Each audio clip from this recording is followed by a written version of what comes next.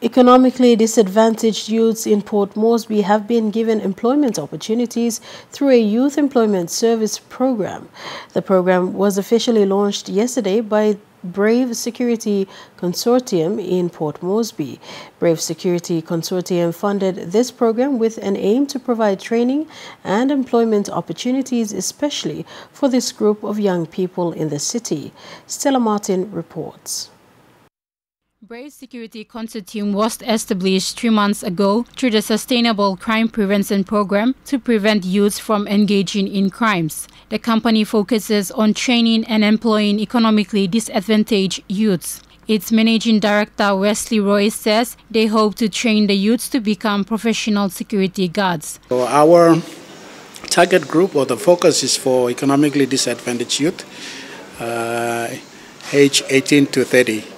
So anyone less than 18, come down below 18, we won't recruit them, and above 30, we won't recruit and train them. So those who are youths who are out of job and out of school, have no job exposure, and they have no job experience, and also they haven't completed their studies well, or they dropped out, or they failed. Those are the people that we are targeting to help them.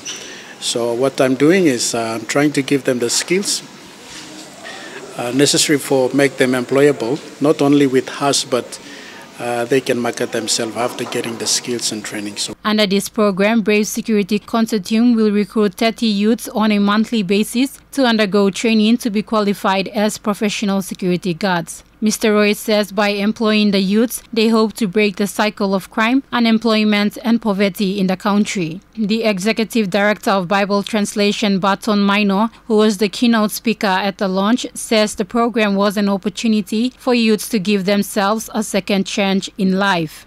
This is an opportunity for you.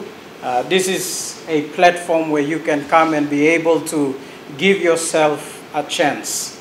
I think chances come only once, and when the chance is given to us, we need to take advantage of that, make best use of that chance, and make the best use of that chance to enhance our lives, and also for you to contribute to the development, not only for yourself and your family, but for the development of this nation. Speaking on behalf of the 30 youth, Security Officer Simon Angili commended Brave Security Consortium for this great initiative. Stella Martin, NBC National News, Port Moresby.